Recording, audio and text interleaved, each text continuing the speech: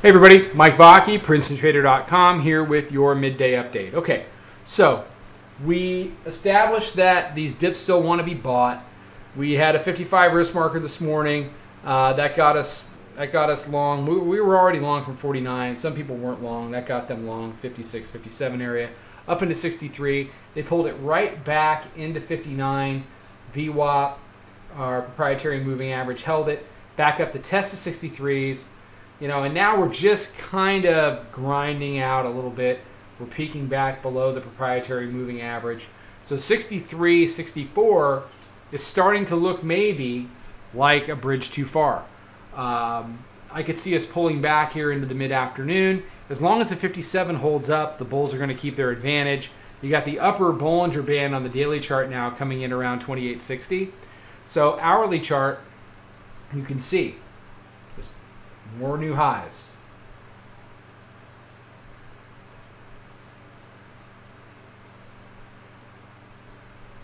Let's stick another one right there. The hourly mid-band, 55.13. So 55 to 57 is going to be important through the afternoon. If the bears want any sustainable move back, they have to convert 55, 57 to resistance and then head back around and try to deal with the daily pivot. What's more likely to happen is more of what you're seeing here. This is an hourly chart.